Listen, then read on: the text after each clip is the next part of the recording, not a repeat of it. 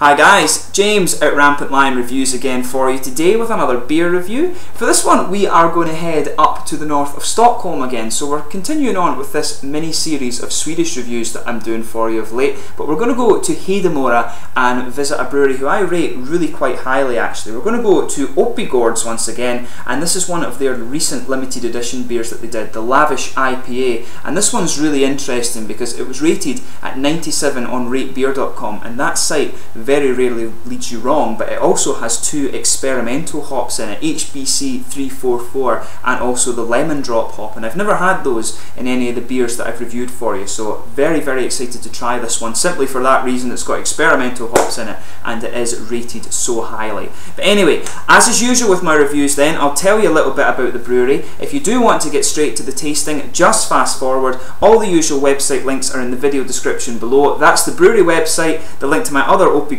reviews that I've done for you before, the Facebook page for the channel, please like it, and also my Untappd profile as well, and feel free to add me as a friend on there. And I will apologise in advance to my Swedish viewers if any of the pronunciations aren't quite right, and please do let me know some other Swedish beers you'd like me to have a look at. I will try and get them through System Blogget, so always interesting to hear from you guys that are watching the video, so don't hesitate to get in touch. But anyway, Oppigårds Bryggeri was founded in the early 2000s in Hedemora, and as I told you, this is to the northwest of Stockholm. You're talking near Borlänge and Falun, of course, Falun being the home of a really awesome Swedish band called Sabaton. Some of you might have heard of them. But the brewery sits on the 250-year-old Falkestrom family farm, and it's actually in a small wooden building which was constructed in 1896. But this space was originally used for flax dressing and also for their great-grandfather's metal smithing as well. But all of the beers are brewed in this old building, but they also added a new malt house to the farm as well. But the brewery was founded in the early 2000s by Bjorn to revive the family farm and also to revive the old traditional Swedish farmhouse ales, if you like. But these beers were in the norm in Sweden until a wave of modern kind of generic lager breweries took over in the 1800s, and this made the farmhouse beers largely unprofitable for small kind of businesses like the Fjällström family farm. But the brewery's become very popular in recent years in Sweden, and it's also allowed the Fjällström family to continue to make their living on the farm as they have done since the 1700s. And in their first year they were producing only 8,000 litres of beer, and they sold it locally, but they've now produced well over 1 million litres of beer. And as I told you, this is a brewery who I personally rate very highly. Oppigårds are actually starting to export a lot now. I've seen a couple of the other guys from the UK who are reviewing these beers, and they are pretty damn good. Whether any of them will have tried this one, I can't tell you, because like I say, it is a limited edition beer, but they do have a good range of beers as well, and you can find those on the brewery website. But just to list them for you, I have them here in my notes. There's the Amarillo, the American Dark Ale, Dark Lager, Easter Ale, Everyday IPA, Golden Ale, Indian Tribute, which is one I reviewed for you before. That was really quite nice. There's this guy here, the Lavish IPA, which is a limited edition one, Session Pale Ale, Single Hop Ale, the Summer Session Beer, Turbo Double IPA, Turbo Stout, and also the Winter Ale. And recently they also produced the Bridge IPA, which was a collaboration beer with Oppigård from Denmark, and I actually do have the Oppigård version of that to review for you at some point too. It's called Building Bridges. Maybe that review will appear before this one, it might appear after, but you can rest assured it will appear. So I would like to try the Oppigårds version of it as well and see if that's any different once I get round to those videos. But anyway, let's actually get on to the tasting of this beer now. So this one is a 6.8% IPA. It's hopped with Mosaic, Chinook and Citra, very well known hops for IPAs, but it also uses the lemon drop and the as of yet unnamed hop HBC 344. The malt base is Pilsner, Munich, Caramel and wheat malts, and this one is a limited edition of 20,000 bottles apparently, so I'm not sure if anyone else will be able to review this beer for you, but I'll just let you have a little look at the artwork before we open it up. It's the kind of typical Oppigårds artwork actually. All of their beers are like this, but just different colours and different symbols in the middle of the ring there. But this one's really quite nicely presented, and I actually had to go to one of the System Bloggets in the southern part of Malmö to get this one because it sold out in Lund really quite quickly. So I went through quite a bit to get this beer because I really wanted to try it, but I'm sure it will be worth the wait. As I said, rated at 97 on ratebeer.com. So let's get this guy out and we'll get on with the tasting here. Very much excited to try this one for you today. Oh, and there is the Oppigårds bottle cap on this one. Use that on all their beers.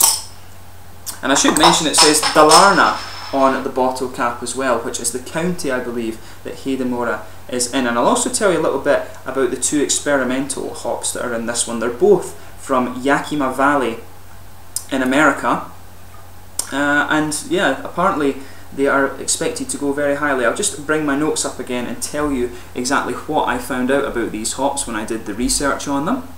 But yeah, the Lemon Drop, as I said, is from Yakima Valley. It was first bred in 2014 and it's available commercially since 2015, and apparently it gives you a big citrusy aroma and a sort of herbal floral character, and it's recommended for use in saisons and wheat beers to give you a nice lemon base of the beer actually. And there's also HBC 344. This one was first bred in 2013, apparently a daughter of the Warrior hop, and it gives you a sort of green apple and tropical aroma as well, and it's also, like I say, from Yakima Valley in Washington State over in the northwest of America. So this beer, that's your experimental hops, but this beer looks very, very nice. As I said, 6.8% IPA, some really interesting stuff. I'll just check how you're seeing the colour of this beer actually, but you can see it's poured a really nice, rich, orangey amber colour.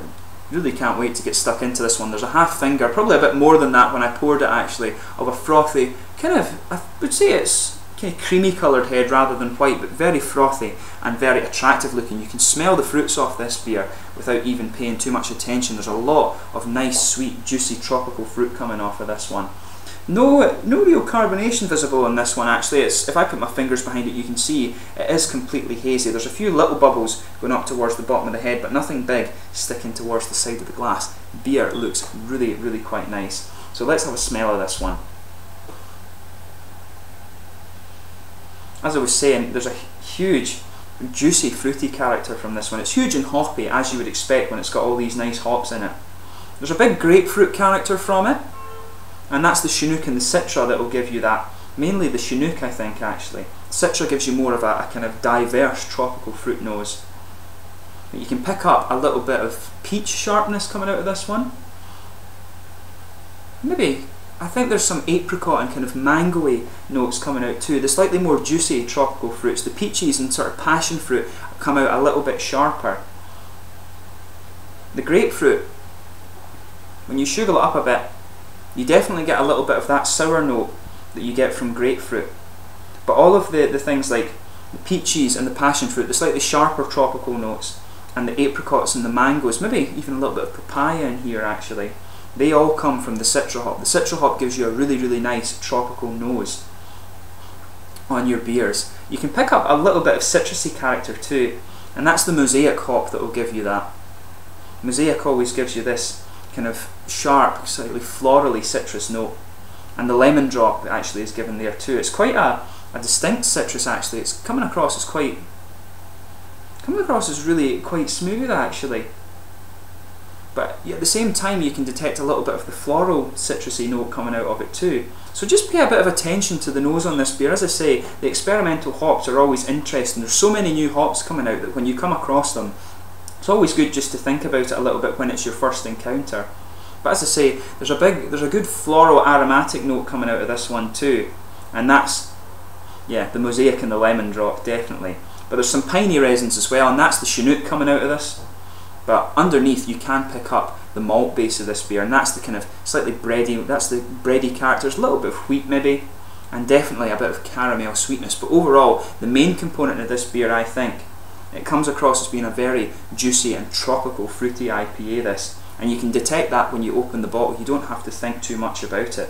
But yeah, the beer smells really nice. As I say, just have a look at it before you actually drink it. But yeah, without further ado then, let's get stuck into this beer. This is the Lavish IPA, a limited edition beer of only 20,000 from Oppigårds Bryggeri in Dalarna County, Hedemora. So if you do manage to come across it, do give it a try. It's supposed to be an excellent one, and we're just going to find out. Skål.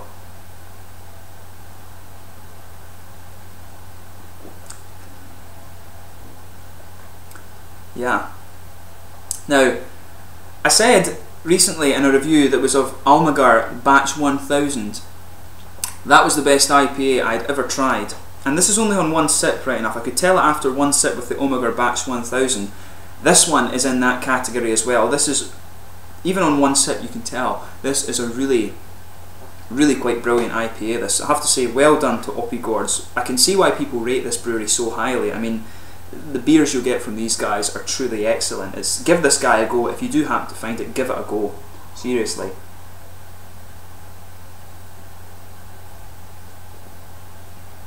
But before you think too much about the flavour, sugar it around your mouth a little bit and just let your whole palate adjust. But this beer is beautiful actually. There's a good blend, just blend of stuff in there. The floral, the first impression of it is that the floral and aromatic character in this one's really punching its way forward.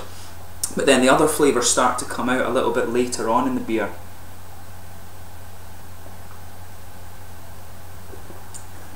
Yeah.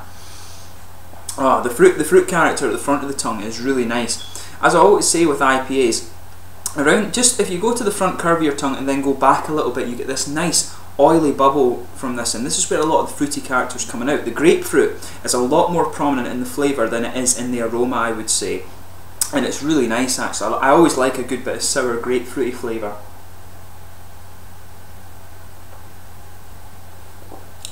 But the other fruits are in there as well. The more juicy ones that you pick up in the aroma, like the apricots and the papayas and the mangoes a little bit, they're being pushed to the back. They're kind of slightly more subtle flavours. I would say it's the passion fruit, the peaches and the grapefruit that are really pushing their way forward in the fruity characters of this beer.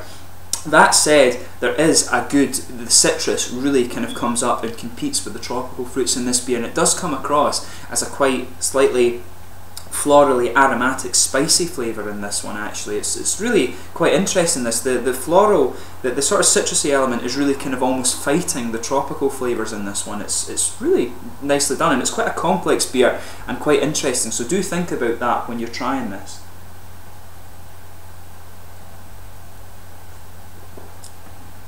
Yeah.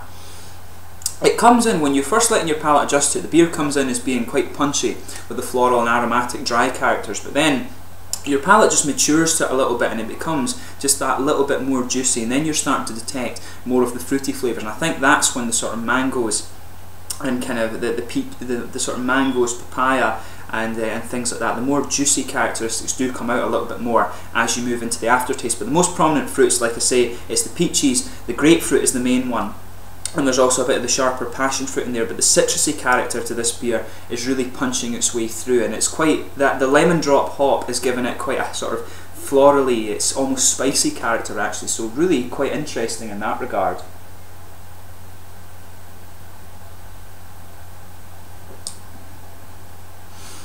In the middle of the palate too, I think you can pick up, usually that's where you expect the malty flavours of the beer, but there is almost just a little bit of just a very light apple flavour in there. You can pick that up, especially when you go into the aftertaste, but the middle of your tongue is just blanketed by a light kind of bready malt base, and it just goes right across the middle of your tongue there. It does have a bit of body to it, and that'll be the wheat malts that are coming out, but the Munich and Pilsner malts, even in their own right, they give you quite a big sort of bready character to the beer. The caramel, you can get a little bit of caramel sweetness just going right down the middle of the tongue there, but it's very subtle, and that's just because the fruity characters and the tropical fruits and the citrus are quite prominent in this beer. So you've got a big florally aromatic dry character at the front of the tongue, and the caramel sweetness is more towards the back, but it's quite subtle just because of how prominent the fruity characters are in this beer.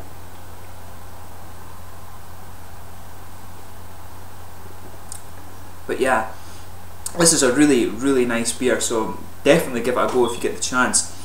Around the edges of the palate, as I said, at the front of the tongue you've got quite a bit of a florally aromatic character coming out of this one. And but as you move further back actually, I think it becomes more smooth and more grassy, which is really, really quite nice actually.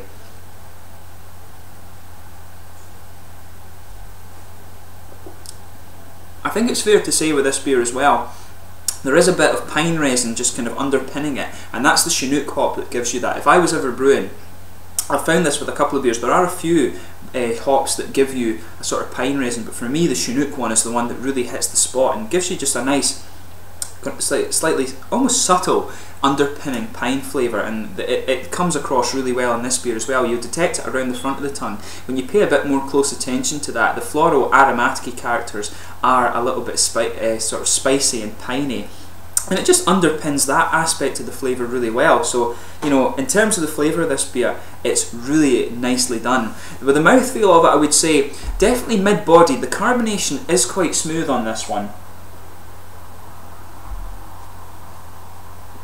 But the carbonation to a degree does help the drier aspects, as I say, the floral aromatic flavours and the piney resins too. It helps bring those out, but it's got a big oily mouthfeel to it. This is one of the more oily IPAs I've come across in all of my time doing these beer reviews, but it's got a huge hoppy, bitter and dry character. It comes out a little bit more into the aftertaste, and it's these, as I say, the lingering flavour is a bit of the grapefruit, a bit of that kind of distinctive citrusy flavour as well, sort of herbally, slightly spicy floral character, and then they've got the piney resins and the floral aromatic character around the front. The bready characters of the beer are they're there as well, but just a little bit more subtle. The floral aromatic character is the thing that's punching its way out. So that's the main mouthfeel of this beer. There's a little bit of juiciness from the fruit, but it kind of gives way, really, as I say, to those more dry and bitter hop characters, and there is a little bit of malty sweetness, but really it's a very hop-forward IPA. And they say in the commercial description, the whole point of Lavish IPA is to be overwhelming,